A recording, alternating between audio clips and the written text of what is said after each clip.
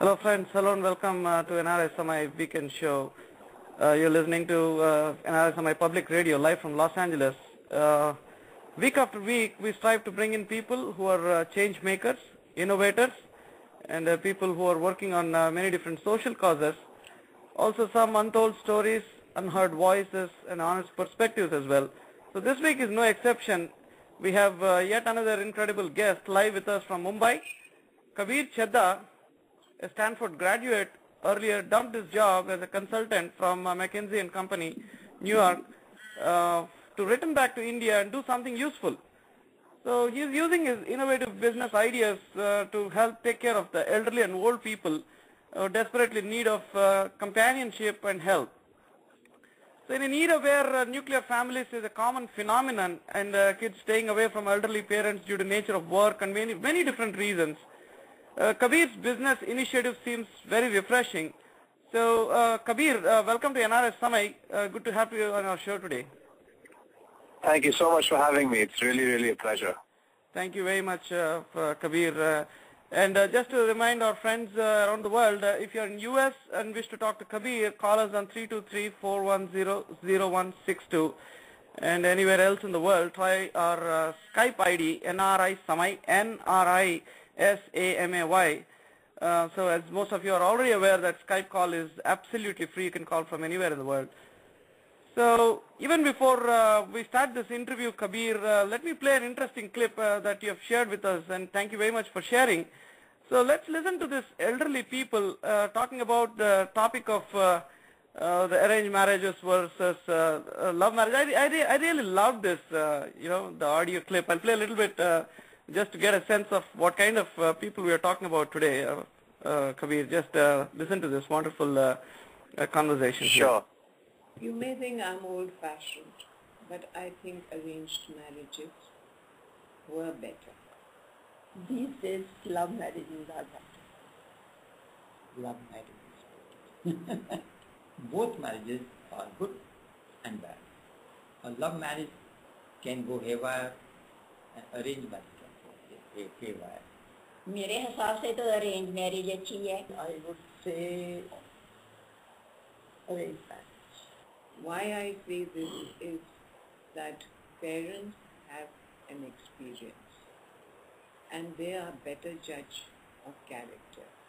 It should be love marriage with the consent of the parents. They are capable of choosing their life partner. At least parents are not. So Kabir, just listening to that, it sounds really awesome to hear these elderly people, very refreshing, thoughtful, they're knowledgeable, they believe in their own ideas, a whole wide range of mindsets when you listen to each one of them. Of course, it's a very small clip, but I suppose you're dealing with the most mature people of our country. So, and also on the other side of it is most of the youngsters these days think less about elders, might be because of various different reasons, and they tend to spend very less time with the parents. So how does it feel, Kabir, for you as a youngster working with these incredible elder people? Great question. It's very enjoyable on the one hand, and it's very humbling on the other. Most of the people that we work with and meet on a day-to-day basis have so much experience, so many stories to share, have gone through so many happy memories as well as hardships that it's quite, I wouldn't be doing anything else. I really enjoy every day of my work. In fact, I'm just coming, I'm very glad that I made it here in time. I'm just coming from meeting one of our clients. I'm in Bombay right now, and he's an 87-year-old man who worked with the government all his life, and after retirement continued to serve his country through doing all sorts of different projects. And even though right now he's going through some very tough times, he suffers from Parkinson's and he has slight dementia, and he has a little bit of mobility issues. He's still trying to live as active of a life as possible with the help of his children who live with him. And he had so many interesting and wonderful stories to share that I almost lost track of time. I know you had hectic schedule today. I was talking to you this morning. I can really imagine the kind of people you're meeting and the kind of work that you're really doing on ground. So incredible. Kabir, it's really fascinating. When I read about your story, it's like you had wonderful schooling, worked for a great company, and now working with elders and old people. This is kind of social entrepreneurship. That's the good part of it. And we at NRI Samay had interviewed Harish Hande, a Raman Magsaysay Award winner, who started a social enterprise like Selco. It's like giving rural India the solar power. And also we talked to Ashwin Mahesh, who started a social enterprise like Map Unity, which works on traffic issues in Bangalore and many. It's a social enterprise. So my question is, what kind of difference do you see in life, like being in a good company and then now coming back working with elders? What's the big difference you see in life? Yeah, no, it's a great question again. The biggest difference is that I get to see the change that we make on a person-to-person basis. And that's what's really exciting. As you mentioned, I used to work as a management consultant with McKinsey Company. I worked there for almost 5 years in New York. And I really love my job, and I would recommend it to any and everyone. What I learned was invaluable, and it really set me up to do what I'm doing right now. However, the impact that you see at a place, when you're doing a consulting job, for instance, is delayed, right? You do a project, then you have to do the analysis, you have to come up with your recommendations, and then you work with the team and the clients to implement them, and they take, sometimes months, years, even many years to see the returns. But, when you have an elderly person who is lonely, or an elderly person who, is suffering from, any kind of mobility issues or ailments, and you come into their lives and you provide some very basic yet, good-hearted care and support, the impact is immediate. The face lights up with a smile, and you've done your job. And so that's the main difference, I would say. Absolutely. And also tell us something. So this is a great idea. You have kinder care for small kids, toddlers, and every phase of life there's someone to care for that particular age group of people, right? So tell us a little bit about the background and the idea behind Epoch Elderly Care that you have started, Kabir. Sure, I will. Shrikant, I have to warn you, you'll have to cut me off, okay? This is a long-winded spiel that I'm about to give you. But basically, Epoch Elder Care was based on 5 insights, all right? Insight number 1 was that India has 100 million people today above the age of 65. And that number is going to grow to 200 million in 2040. Oh. Now, as a percentage of the population, it's actually very small. It's less than 10%. However, it is, in absolute figures, the world's second largest elderly population, second to China. Mm-hmm. And so the learning here is that it's a huge problem, a huge issue that we have to tackle, mm-hmm. that is very easy to sweep under the rug because everyone talks about India as a young country. Right. Okay? That's one. Second insight is that we talked with many elderly people before we launched this organization, and overwhelmingly, the primary need, I strongly believe, that an elderly person has, regardless of their situation, is one of loneliness requiring companionship. And, you can argue that they have all sorts of other needs, like medical needs, financial needs, security needs, etc. But all of those, in my opinion, are secondary to an emotional connection with somebody, an intellectual stimulation during the day, and something to look forward to.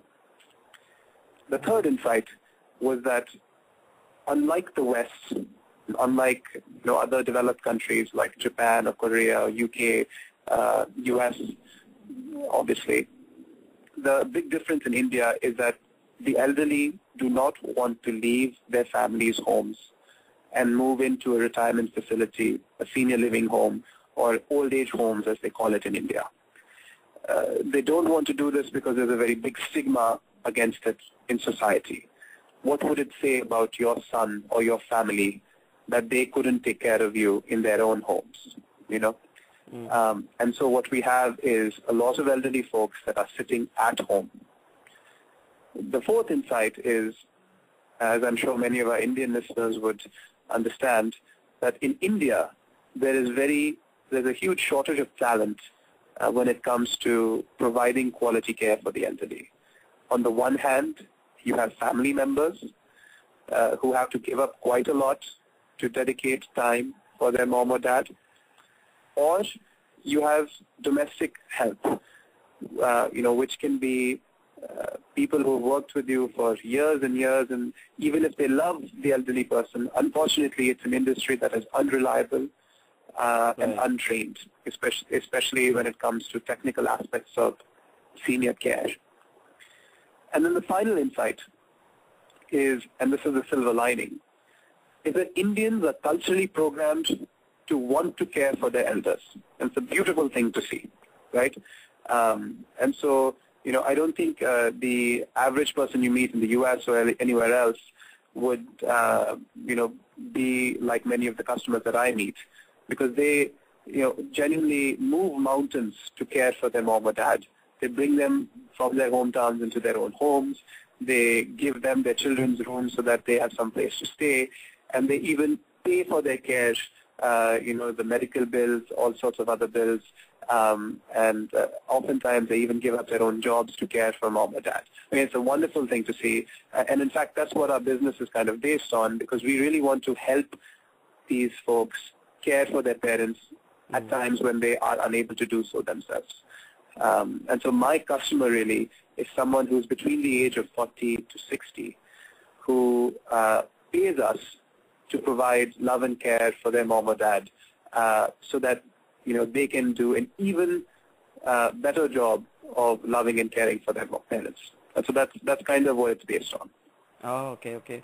So when did you start this Epoch Elderly Care, and which cities is it functional right now?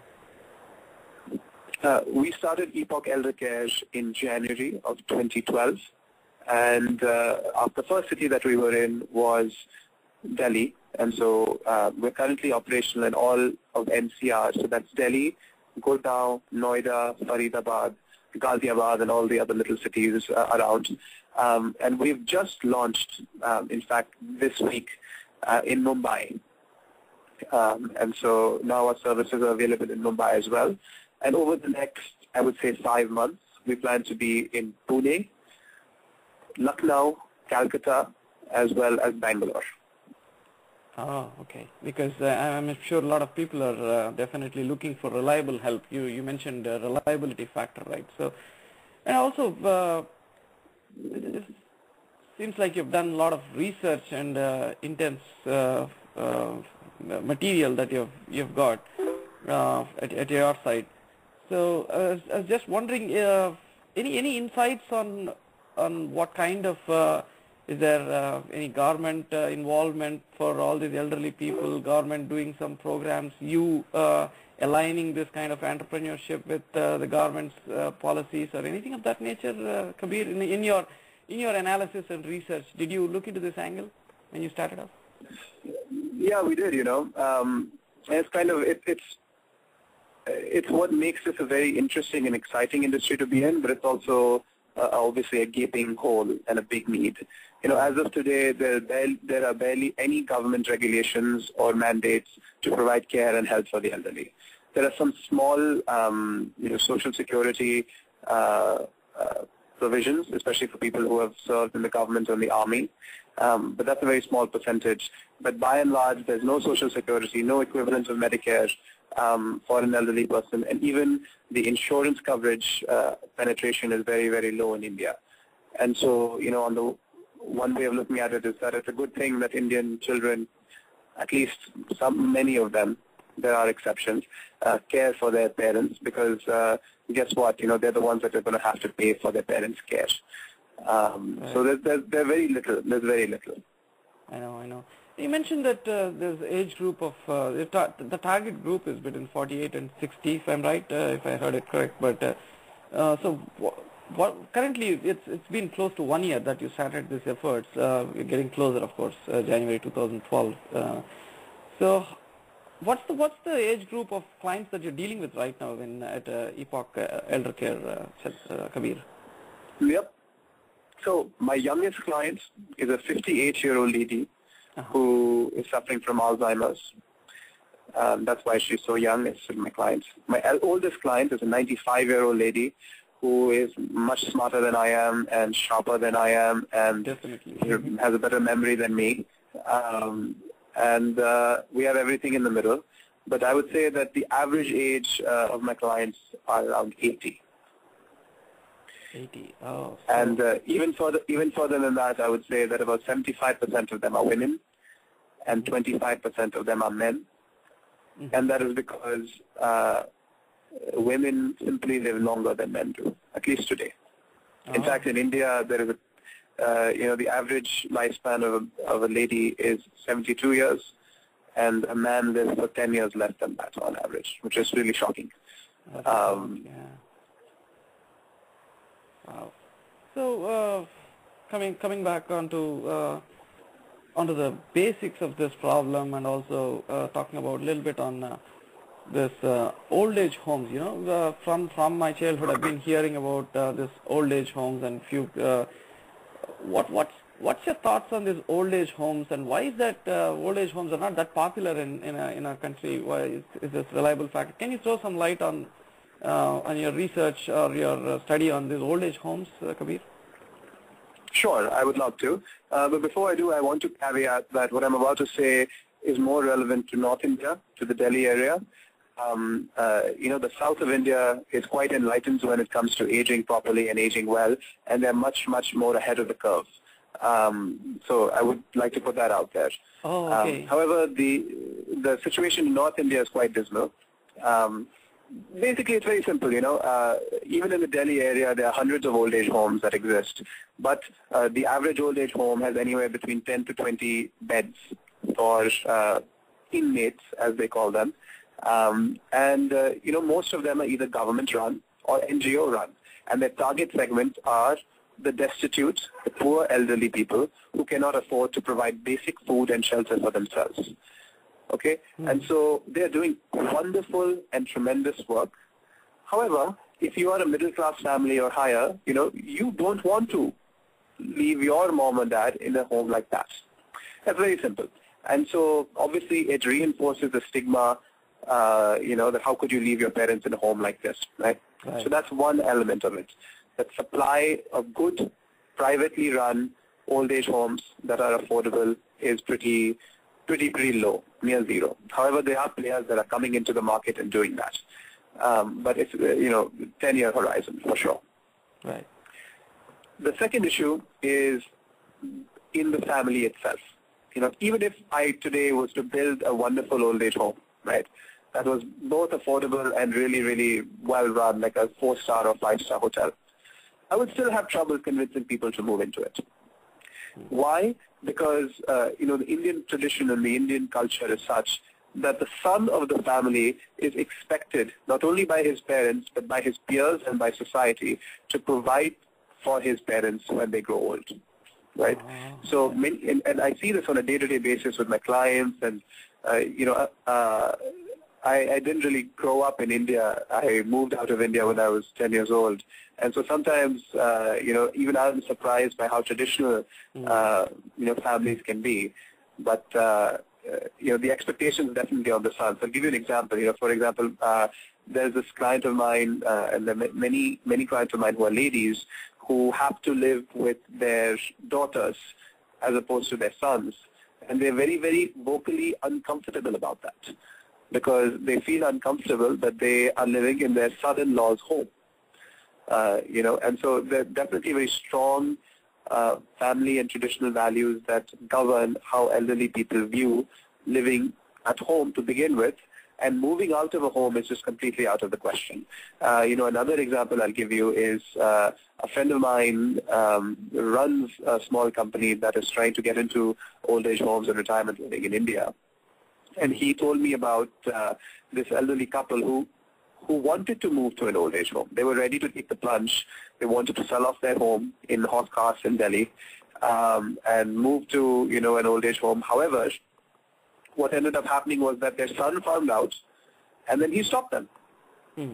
He stopped them because he said, "Dad, what would my friends say if you moved into a retirement community? I don't, don't worry, stay at home. I don't see what's wrong. I will come and I'll do whatever I can to make your life great, but you are not moving to an old age home." So, that's the other problem. Right. Wow. Excellent thoughts there, Kabir. And I'm trying to understand this. What kind of help are these are elderly people looking out for? Generally, in general, what kind of help are these elderly people looking out for in general? Most of them that I've come across are looking for companionship.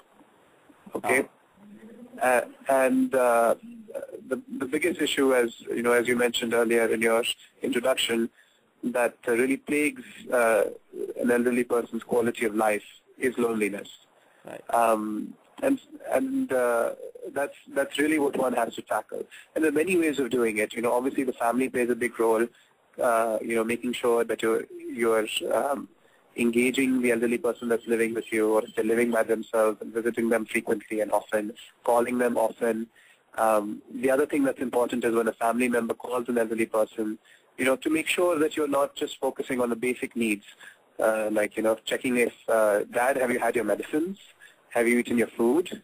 Have you made sure to take a walk today?" Okay, bye. Right? That's the average call. Yes. But, Dad doesn't really care about if he's taken his medicines or had his food. What he wants to know is more details about your day. Tell him a story, talk to him about something that he wants to talk about. And that's something that oftentimes gets neglected. So that's, one way of doing it. Another thing that's very important is to keep social interactions alive outside of the immediate family, right? So people that are their friends or in their friend circle, or if they have, relocated or moved to a new place and they don't have that many friends, then making sure that you force them to go and make some friends, of all ages, either outside of the home, or if they have mobility issues, and get people to the home. That's very, very important, and it keeps them engaged and active and gives them something to look forward to.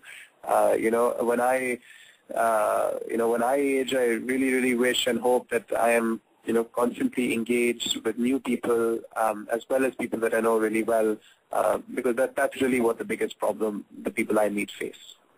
Okay. So, what kind of services does your company, Epoch Elder Care, offer? So we provide 3 services, but the way that we do it is that we recruit people that are between the ages of 25 and 35. Okay? And they all have master's degrees or more in psychology, occupational therapy, and other health adjacent fields.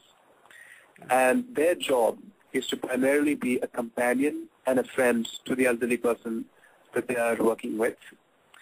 By the way, they are, selected for not only their hard skills and work experience with the elderly, but most importantly, their soft skills.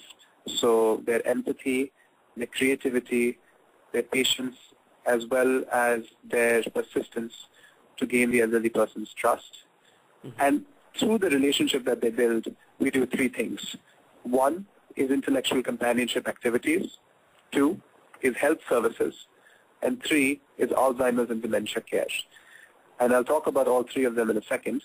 But I should say that all of this happens in a home care model. Means that I don't have any property, I don't own an old age home. I send somebody to come to your home to spend time with your elderly person. And if they're mobile and if they're active, then we spend a good amount of time going on outings and social visits as well. So let me talk about each one of those elements. Sure. The first thing is intellectual companionship. And that's really the crux of what we do. This is basically spending time talking to each other, listening to each other's stories, getting the elderly person to discuss current events and news items, playing games that they're fond of, rediscovering hobbies like knitting and art and music once again, even in their old age, and assisting them with them if they have any kind of disabilities that, stops them from being able to paint or knit. And also it includes going on outings, so going for a shopping trip to buy a card for their grandchild, or, going to see a movie, or going out to get a cup of coffee. That's really what intellectual companionship is all about. In fact, one of my clients who used to be a voracious chef back in her day, has revived that hobby of hers, and now every week my elder care specialist and her make one of the old dishes that she used to make, and they write down the recipe. They take photographs of it, and they blog about it online. Wow. And it's a great way for her family members all around the world to follow it, except now there are some very interesting food critics that are also starting to follow this elderly lady's blog, which is quite funny. Those are the kind of things that we do that are intellectual companionship oriented, and we try to refresh it every week and come up with new and interesting things that will keep the elderly person engaged, active, and happy. So that's one. Right. Second is health services. So what we do there is non-medical health services. This includes doing vital sign checking. So we check the blood pressure, the blood sugar, temperature, weight, etc., and we record it. Mm-hmm. We also do hygiene checks to make sure that personal hygiene as well as environmental hygiene levels are adequate, and we take action if they're not. Mm-hmm. We book and calendar doctor and specialist appointments, as well as accompany the elderly person to go to the hospital if there's no one else to go with them. And we also generally make sure that the elderly person is comfortable and healthy. And so that's the health services aspect of it. Mm-hmm. And then we also do Alzheimer's and dementia care for any of our clients who have Alzheimer's or some form of dementia. Oh, okay. And in that case, we double down and focus a lot on companionship because that becomes very important. But we also provide memory care as well as caregiver respite. And memory care is really when we perform cognitive activities and cognitive stimulation to make sure that the elderly person's brain is continued to be exercised and that their thinking abilities do not degenerate as fast as they would otherwise. And caregiver respite is really all about giving the caregiver a break so that they can go and live their own life for an hour or two or three in a day, and for those few hours we take over. Oh, okay. So that's really what our service is all about. Awesome. Yeah, and I think you're covering the entire idea of the companionship, and looks like you're talking about intellectual companionship and also health related aspects that you take care at your site. Seems incredible. So can you share some experiences of few elderly people that you're dealing with? Just talk about an example of a client and what kind of issues he is dwelling with on a daily basis, and how Epoch Elderly Care is stepping up and helping the client. Okay. Maybe I can take two examples. Sure, I'll give you an example of a companionship client, mm-hmm. and then I'll give you an example of a dementia client. That would be great. Okay.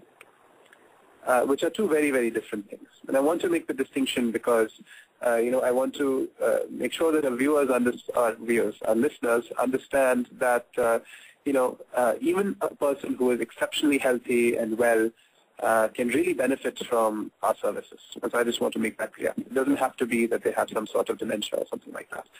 So, our companionship client, one person that comes to mind immediately is this lady who lives in Gurgaon.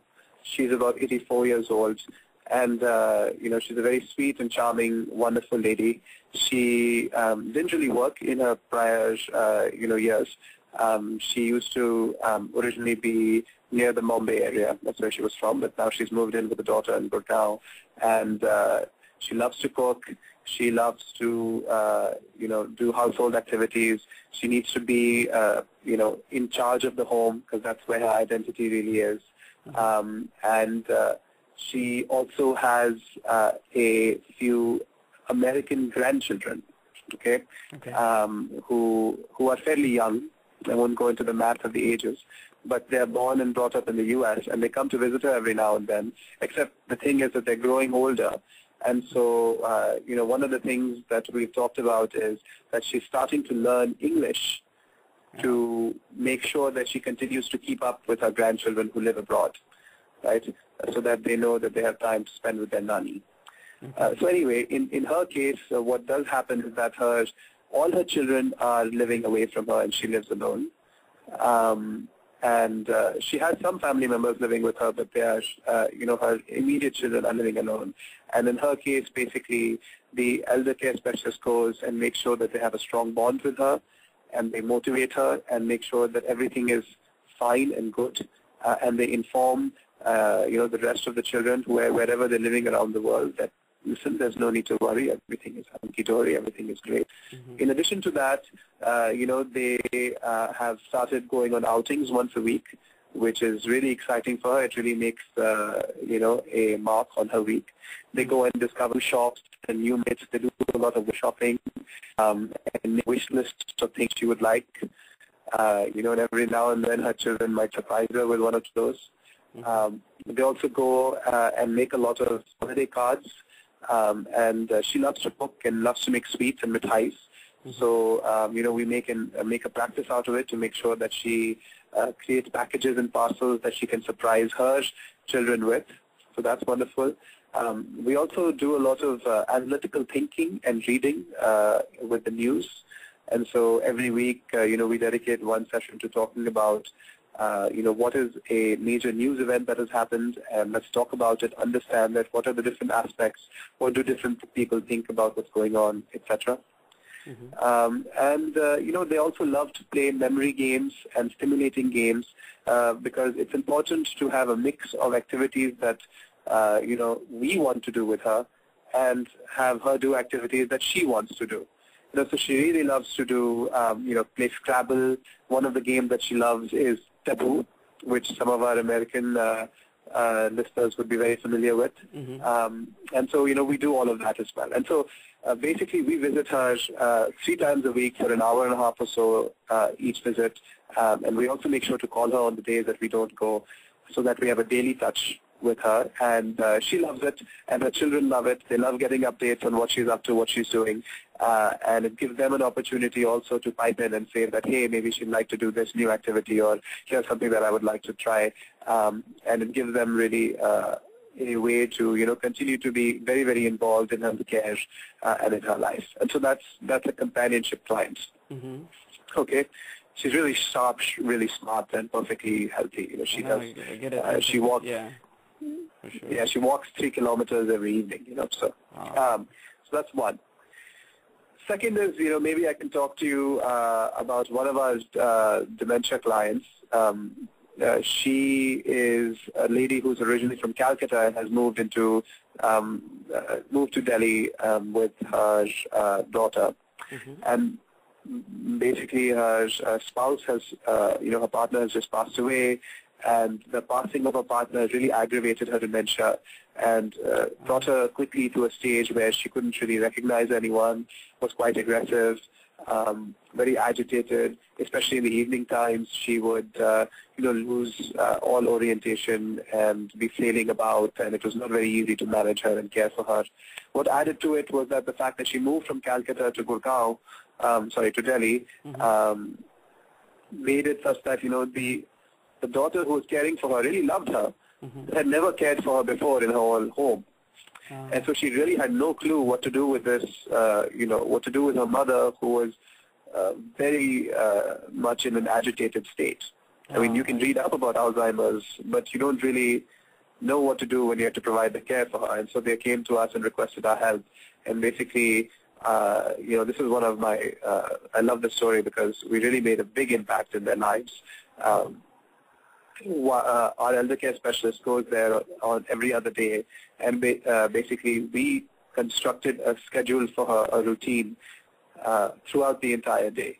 So, from the time that she wakes up, she, bathes and brushes her teeth and wears her clothes, to the time where, she has morning activities that we've charted out for her. She goes for, does a little bit of morning exercises, then has lunch, and then takes a routine nap, and then, spends some time reading the newspaper and doing other things, and then goes for a routine evening walk. Then her family, if they have time, make sure to take her out to, either eat dinner or see a movie at least once or twice a week, and then she goes back to bed. And the only addition to this is that on, every other day from 3 p.m. to 4 p.m., we make sure to send our elder care specialist so that she knows, that Epoch Elder Care's person is coming to spend time with her and is really looking forward to that. And the first thing that we really strive for in someone who has Alzheimer's or dementia is to get to a point where if the elderly person can't recognize us, then at least they can, feel a sense of comfort with the elder care specialist that's visiting them, because that's very, very important. Right. And then the second thing that's very important is creating a structured schedule that they can follow so that, their orientation gets better and they don't get confused as to what's going on. What we also help her do is declutter her home and declutter the areas that the elderly lady lives in so that she gets even less confused. And then we also work with the staff that come to the home. So there's a domestic helper who works there, and then there are 2 attendants who spend the entire day there. One spends 12 hours during the day and one spends 12 hours during the night. And we work with them as well as her daughter to make sure that all of them are aware of what the good schedule is and that they can all stick to it, and they have support and assistance from us in case they don't know what to do. So that's this kind of the setup that we did, right? Oh, yeah. And then during the hour that we spend with her, we do all sorts of stimulating cognitive activities that are, obviously much simpler, but really help exercise her brain and help her focus for some time as well. And it's going really well. She's, the trauma that her partner's passing caused her has gone down quite significantly, and her signs of dementia are also reducing from that time. Oh. Obviously, it's important to say that Alzheimer's and dementia is something that is definitely a degenerative thing. And so what we try to do is we try to delay the onset as much as possible by doing, activities and so on. Incredible, Kabir. This is incredible stuff, I was wondering dealing the kind of wide variety of people that you're dealing with, and you definitely need people, some very good compassionate people to deal with these clients, right? So what's your recruitment style? How do you hire these people who are working with these clients? What's the background you look for? Great question. If anyone's listening and wants to work with us, you better listen up because we love what we do, and if you do too, then we want you to be with us. But basically, the way that we are very, very selective, okay? Mm-hmm. And so for every one person that we hire, we get around 200 resumes. Okay.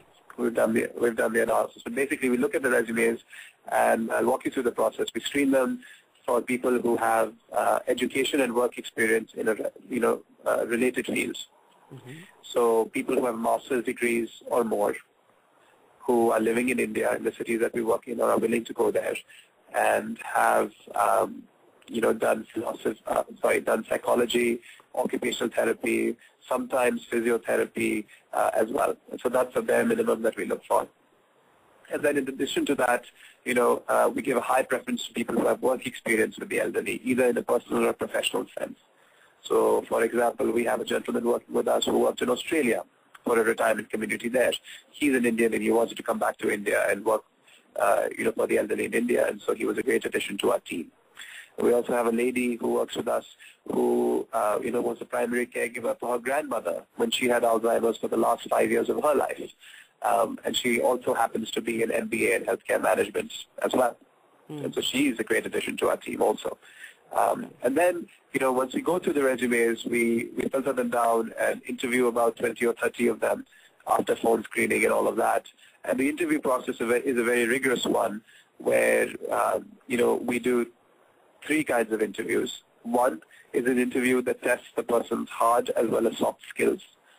So, we ask questions that really out of the ordinary, that assess the person's ability to show empathy, creativity, good judgment, patience, and a real desire to work with the elderly. For example, one of the questions that we ask in an interview, I'll have to delete it now that I'm saying it in public, but one of the questions that we ask is, let's say that you're meeting an elderly person for the first time, and, their partner has just recently passed away, their husband or their wife, right, which happens very commonly. Yes, yes. What would you say to the elderly person about that in your first meeting? And we ask that, to the interviewee candidate. And a lot of people falter, they don't know what to do, they have, very awkward responses and answers, but every now and then you find a gem of a person who's really empathetic and, the true feelings come through. And those are the kind of people we're looking for, right? So that's the first kind of interview that we do.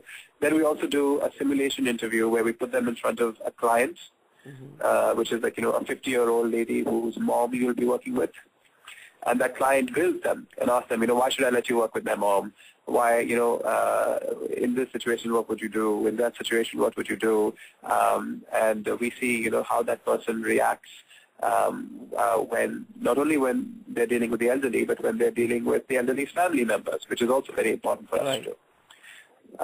And then finally, we also do a simulation with them and an elderly person.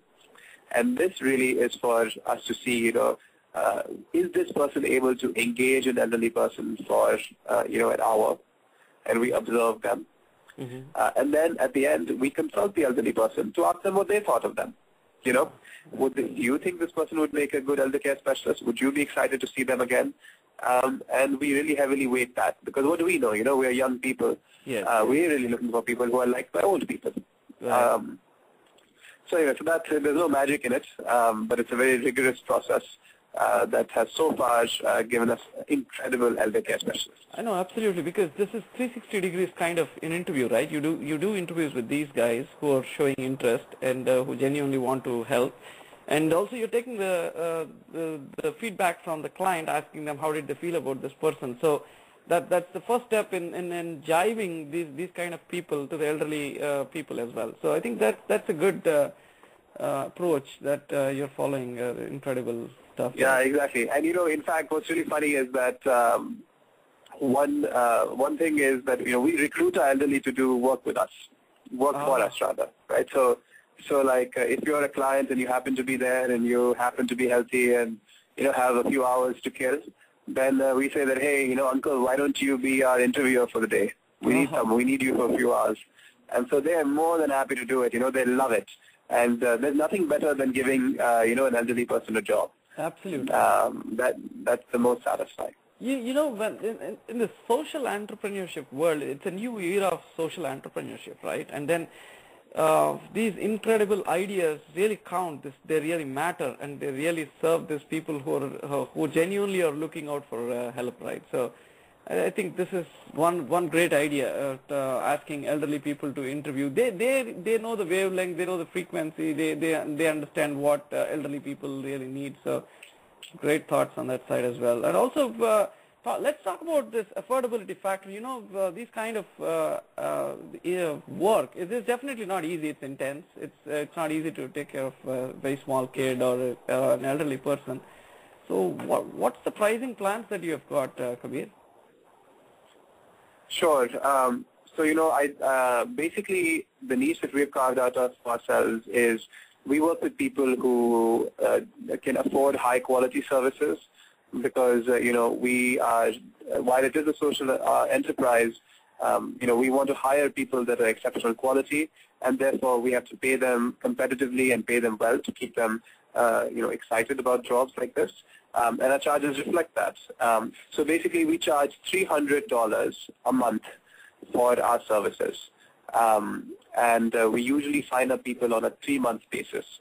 And then at the end of every 3 months, we get the customer to think about, how their experience was. And, in 9 out of 10 cases, they renew. So that's wonderful for us. So that's what it is. That said, we are also trying to work with NGOs to, we've come up with a plan of care for how we can serve the lower income population as well. Yeah, that's critical but that's too, very yeah. much that's very much still in the planning stage. However, we have done a lot of research around it, so if you're interested, basically we found out that it costs 3,000 rupees per person per month to provide shelter and food and basic hygiene for an elderly person in an old age home. That is a very, very, very, very, very basic catering to the the low income segment home. Okay, so that's $3,000 a month. In dollars, I think that's $60 a month. Okay, so $2 a day. But what that gets you is an elderly person that's sitting on a bed, that's relatively well fed, healthy, and clean, looking at a wall for 18 hours a day. And that's it. That's their existence. Wow. And so what we've gone and done is that we've done a further analysis to say that it costs an additional 2,000 rupees a month. That's $2. That's $1.50 a day to provide emotional connect and companionship to them as well. And we are able to provide those services. So if you know of anyone who is interested in funding an effort like that does cater to the low income segment, we'd be more than happy to meet them. Oh, awesome! And can you spell us out on areas and on the communication channels that people can reach out to if somebody is listening to this show and they wanted to talk more about this? What are the various communication channels? Can you put forth here, Kabir? Absolutely. So basically, the best way to reach us is by email. You can email us at info@epoceldercare.com. That is INFO at epoceldercare.com, spelled EPOCHELDERCARE.com. And other than that, you can also check out our website that has all our contact information, and that's www.epoceldercare.com. Once again, that's www.epoceldercare.com. Excellent, excellent. And also, I see your Facebook page, and a few of these posts are really, really interesting. I think all these young guys or people who are on Facebook or who are able to share information, do reach out to this page. I just visited this page. Incredible pictures out there. Epoch Elder Care, EPOCHELDERCARE, Epoch Elder Care. And then you can connect to them, add them as your friends, or whatever way possible on the social networking side as well. So very good. Any final thoughts? I think we passed we crossed past, I think, 45 minutes here. So any other message or inputs or interesting things that you want to share with listeners even before? Yeah, sure. I guess the only thing that I'd like to say is that if you're listening to this and of an elderly person, either they are your parents, or they are your aunt and uncle, or they are your grandparents, or they just happen to be your neighbor or someone that you know who are living in India, then please do request their loved ones, their family, to reach out to us, reach out to us yourselves, because we're really here to help and we really want to make a difference in their lives. And I cannot tell you what a difference we make in the clients that we serve. And it's really, really rewarding, not only for us, but also for the families, who bring us in. And so do reach out to us. That's all I would like to say. And finally, thank you, Shrikant, for giving us the opportunity. It's really, really, a great show that you have, and I really appreciate you taking the time to talk to me. So that's really sweet of you. Oh, thank you, Kabir. And also we at NRS Samay really believe in social entrepreneurship, problem-solving kind of work, in turn making a big difference in the communities. So, Kabir, it's a great pleasure to have you on our show, and thank you for your time. Thank you so much. All the best. Thank you. So, friends, that is Kabir Chadha, a Stanford grad, earlier dumped his job as a consultant from McKinsey Co, New York-based company.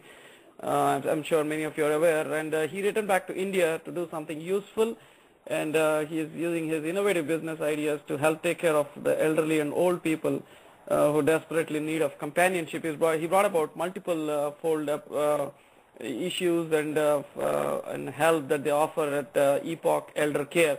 You can learn more about their work at epocheldercare.com, epocheldercare.com. And in an era where nuclear families has become a common phenomenon, and kids staying away from parents, and many different factors coming into picture. So Kabir's initiative definitely is refreshing. As we had a conversation, a 45 minutes conversation with him, I'm sure you've got more insights on old age and how they can be taken care of with proper ideas. So as kids, we had friends at home and school, and as adults, we do have friends at work and friends in the social networking sites like Facebook, of course, in this new era. So going by this, the old age, we really imagine that they would have plenty of friends, but unfortunately, it seems quite opposite, as we just spoke to Kabir. And so day in and day out, these elderly people need support, and it's definitely good work from Epoch Elder Care. So you can reach out to them through multiple folds, epocheldercare.com, epocheldrcare.com, and also reach out to them on via their email info@epocheldercare.com. Also, you can connect to them through Facebook. So stay tuned, friends. Tomorrow we have yet another incredible show coming up with Kalyan Akkipeddi. So he is working on an adequate village in close to 1,000 days, which is sustainable and replicable. So that sees the inhabitants directly getting involved in its own thinking and its making. So how can somebody create an adequate village in 1,000 days? It's an incredible idea. And then do come back tomorrow for listening to Kalyan Akkipeddi live here on NRI Samay. Same time, 8 a.m. Pacific time, USA time, and 11 a.m. Eastern time. Also, you can, and friends in India, you can listen to this show at 9:30 p.m. The usual time on NRI Samay. Thank you very much for tuning in today. Listen to this wonderful music. Thank you, friends.